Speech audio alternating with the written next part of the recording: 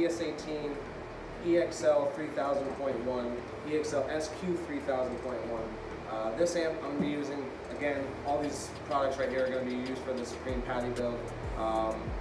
This I'm going to be using for the 4 subwoofers I'm going to be doing in the center console. It's a matching amp to the mids amps that we're using, which I really like because I want to feature and show off these amps, so I like that they were all very simple design and they all match. So I went with this amp again for the subwoofers. I'm going to unbox this for you guys as usual. You got the standard manual. This does come with a bass knob. Actually, the bass knob does have a clip indicator on it, so that is pretty nice. Comes with mounting screws to mount the bass knob and the amp with some Allen keys to put in the speaker wires and stuff. Now I'm not going to go getting into like taking the back of the amp off to show you guys the guts of the amp or anything like that. They have plenty of pictures online to show them off, so it's not like they're hiding them or it's a secret. When I did look, the components look really nice. I urge you guys to go check out my website. I have multiple pictures of the insides.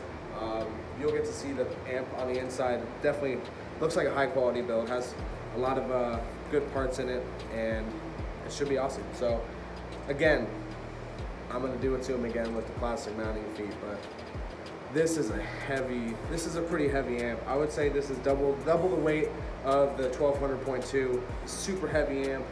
I don't really like the idea of mounting it on plastic feet. I'll probably have to figure out some sort of something to prevent any sort of failure on that end, because this is a heavy amp. In a loud build, everything's gonna shake. I don't care how solidly you build it. It is gonna have some vibration. It is gonna shake a little bit.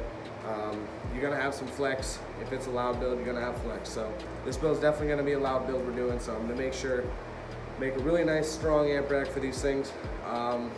Again, solid on these inputs here with the set screws. That's always super nice. Makes everything, makes it for a clean install, easy. You don't have to get any extra lugs or anything like that. Plus, it's a really nice way to connect it. There's no extra connection. It's just wire into amp instead of like a spade terminal or a lug or something like that.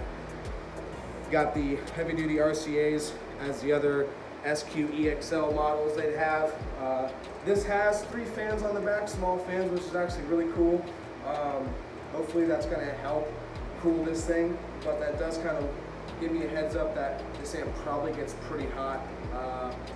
I'm almost, I guess 99% sure that this is a Class D amp, so it shouldn't be too bad. Definitely going to put fans on everything regardless, but that's about it for this amp, guys. I'm going to give this a solid 7 out of 10. Again, really just the mounting feet, but I do really like the fact that the bass knob comes with a clip indicator. That's super cool. I'm excited to see how accurate that is. I'll compare it to the DD1 and the CC1, make sure everything is accurate as far as clipping indicator goes. I'll share the results on that in further videos on the Supreme Patty build, but as for that, that's all for this video. I'll get back at you guys with more unboxing videos. Make sure to like this video. And for any of your Ds18 needs, check out my website, www.CustomLowz.com. Also, I got a ton of other gear on there, custom enclosures as well. Make sure you check it out. And while you're there, pick up one of these Ds18 EXL-SQ3000.1s from me.